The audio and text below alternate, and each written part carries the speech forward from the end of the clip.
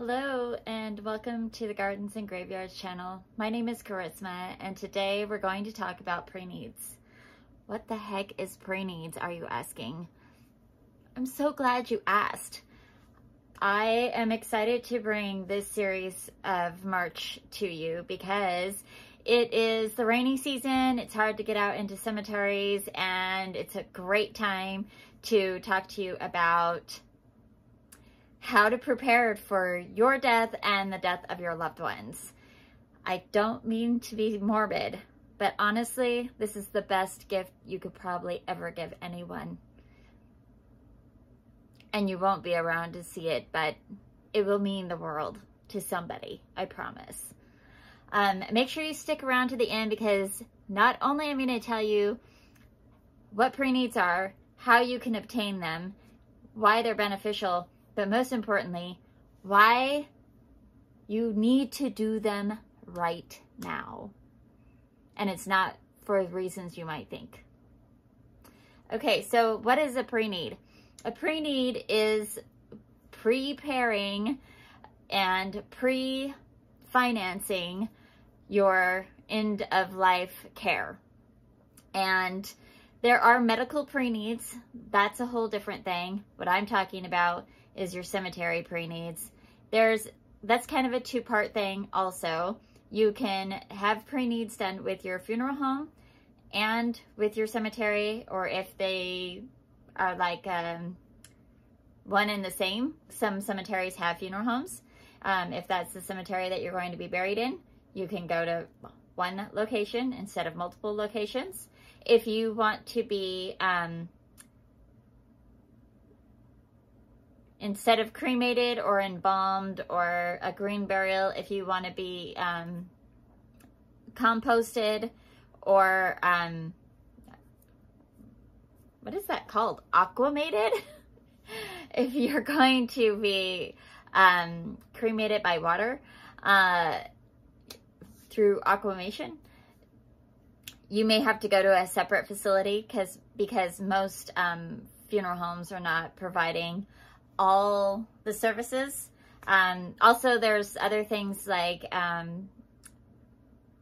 becoming part of coral reefs.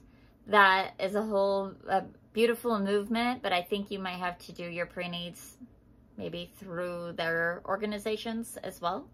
But what my expertise is on is cemetery pre-needs because I am a manager for a cemetery.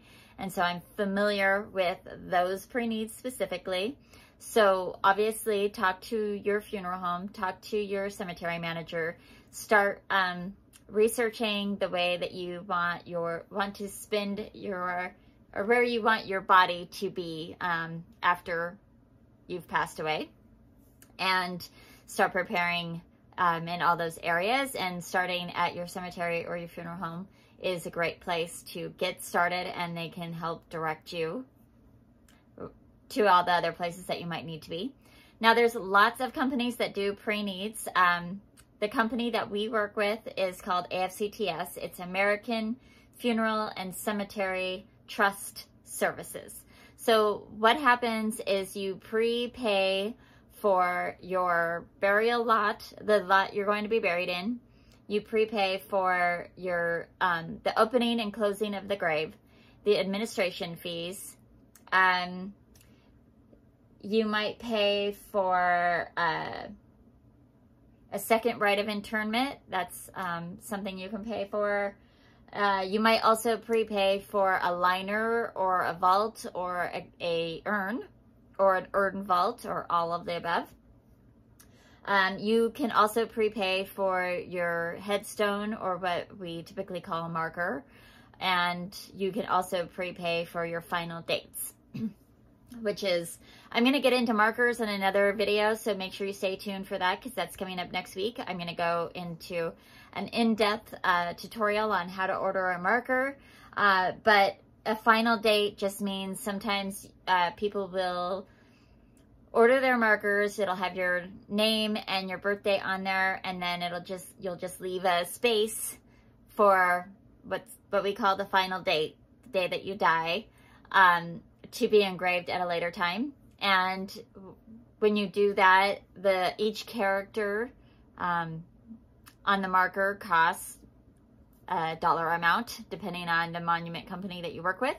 And if you prepay for that, then your loved ones don't have to pay for it in the future, which is a nice thing.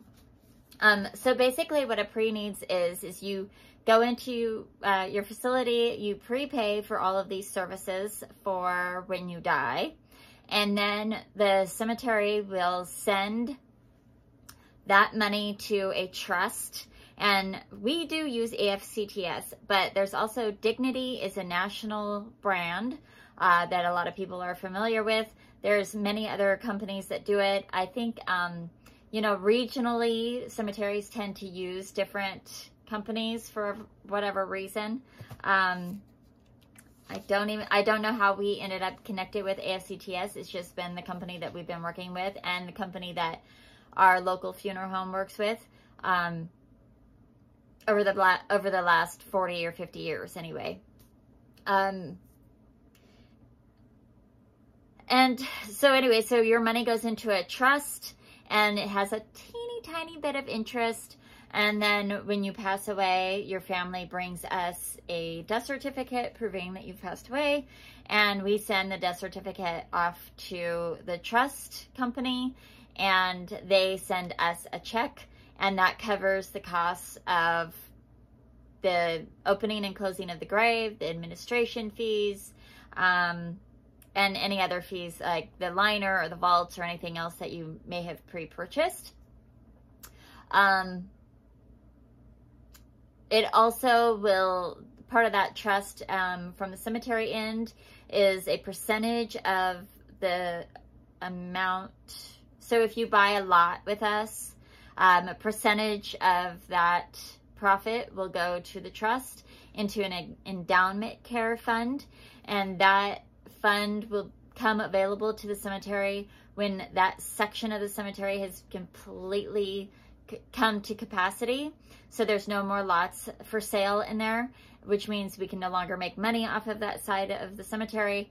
And so the trust will come to us so that we can pay our employees to continue to care for the cemetery in that area. Some cemeteries, the entire cemetery is under endowment funds. Some of them are partial. It just depends on what the cemetery has decided to do in the past or what they decide to do in the future. So let's see. I will talk to you about what is actually in the pre-needs contract.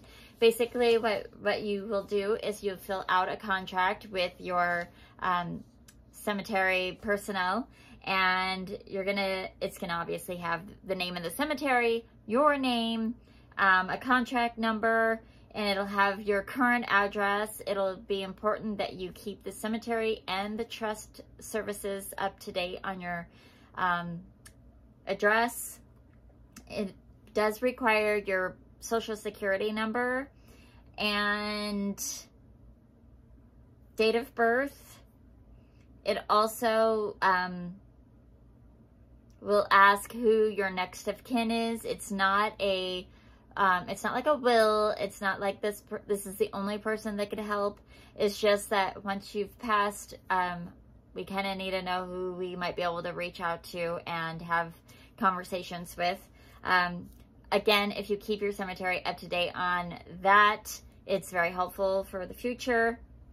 It'll have your contract price, the payment that was received, how it was received, a check. If it's a check number, if it's a check, we'll get the check number, credit card, cash, all the things. Some cemeteries allow you to do monthly installments. Our trust, the AFCTS, does allow monthly installments. That's an arrangement that you make with the trust service and not with the cemetery. So that is an option. For us, our cemetery, we require you to purchase a lot outright. We don't include that in the pre-needs. That guarantees that lot is yours. You get the deed and it is yours forever. And so then you purchase the lot and then you can prepay for your services, and then those services is what you could do a monthly installment fee on if that's something that you needed. And there is cancellation, policies if you needed it. There's ways that if you had to pull those trust funds out, you could. It's just, it's a legal binding document, so you'd have to go through legal procedures to get the money back.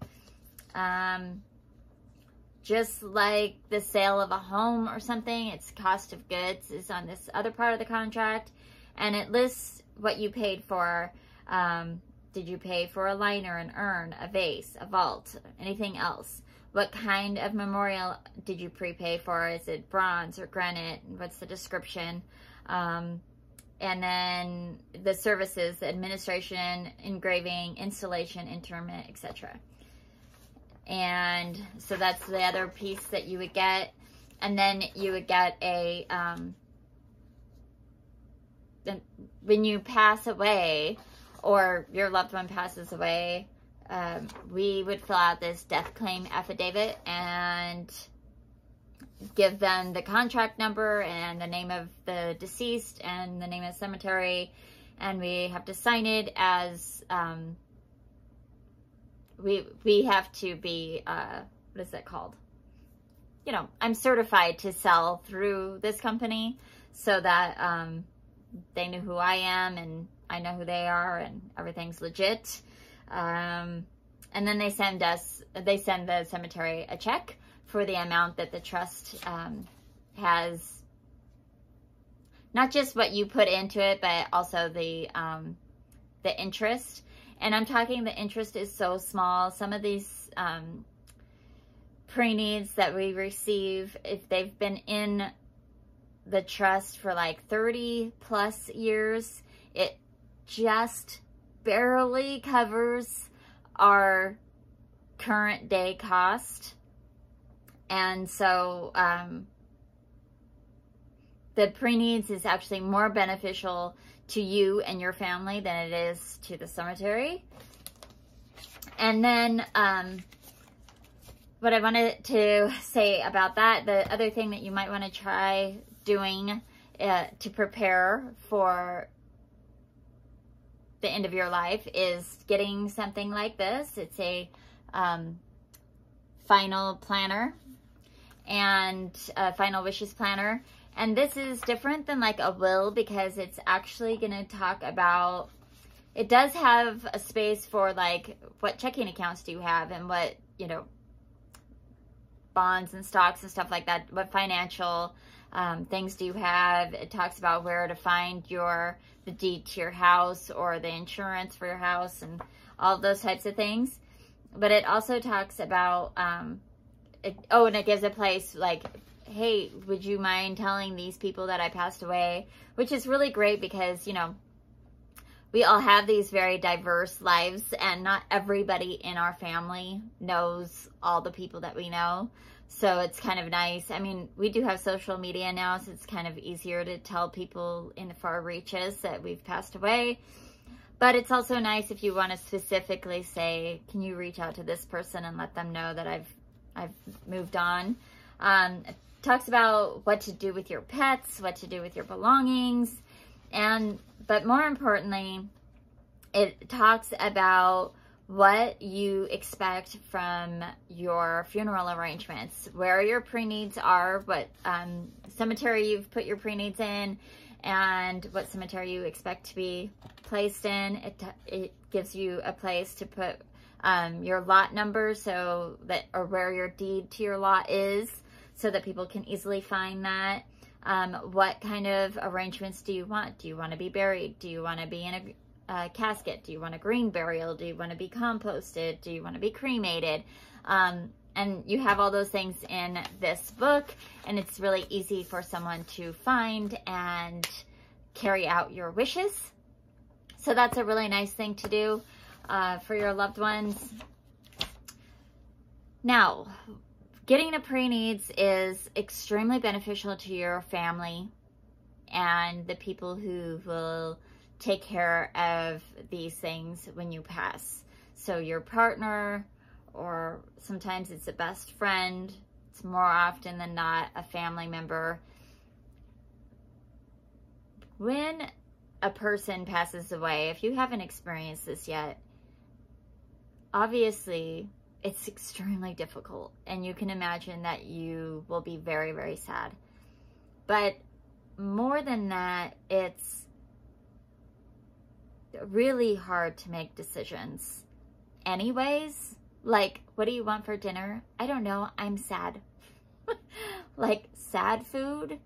But it's even more difficult to make decisions about, where does Grandpa want to be buried? Where does he want to be? Does he want to be by the ocean or the mountains? Does he want to be like in his family lot where his grandpa was, states and states away? Or does he want to be in the town that he spent most of his time in? What's important? Where does he want to be buried? And if you're not having these conversations and you don't know, and especially if it's not like concrete, there's no telling where you might end up. Things like, what color marker, what color granite does Grandma want? I'll tell you what, my mom probably would buy me a pink marker, and that would make me really mad. So she would love it. And there's something to say about doing things for the living, right? Because the living are the ones who are going to have to look at the marker. They're the ones who are going to look at the urn. So there's something to say about that, and honor.